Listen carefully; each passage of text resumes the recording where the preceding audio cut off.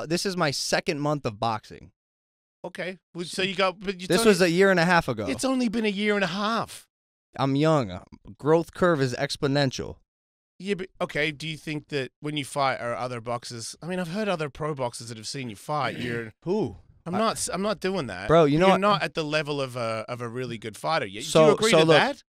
Right now we're trying to argue whose dick is bigger. I'm not trying to. I want me out of the conversation. Then what are we talking about? You to realize that you're not a pro level fighter. You're amateur at best. You look pretty big. You look tough. You look fit.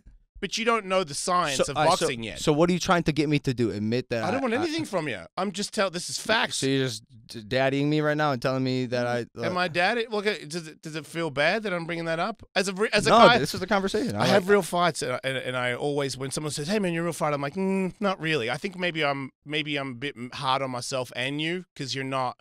I just know there's this other level that exists. So for me to go tooting around like everyone's going to get switched off, only people that are celebrities and Dylan Daniels has a chance of getting switched off. The real fighters in the world, like CM Punk, I reckon you would have a fucking good chance against him. A good chance, bro. See, but if Dustin Poirier and people like that would fucking slaughter you with one murder hand. Me. He'd murder me. All right, well then we're living in the Is real that world. what you? No, I still don't think we're on the same page, bro. Because you just said I'd have a good chance against CM Punk. Do you know I would murder CM Punk in MMA or just boxing? Because he can't box. Pick your sport. In boxing, you would win. Pick your sport. He's very bad. But MMA, he trains every day. Do you train every day on the ground?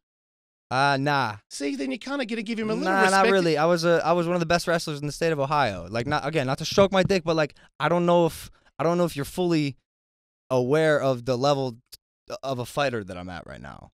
And I get it. We'll find out on the November couple 9th. weekends. That's right. We'll see.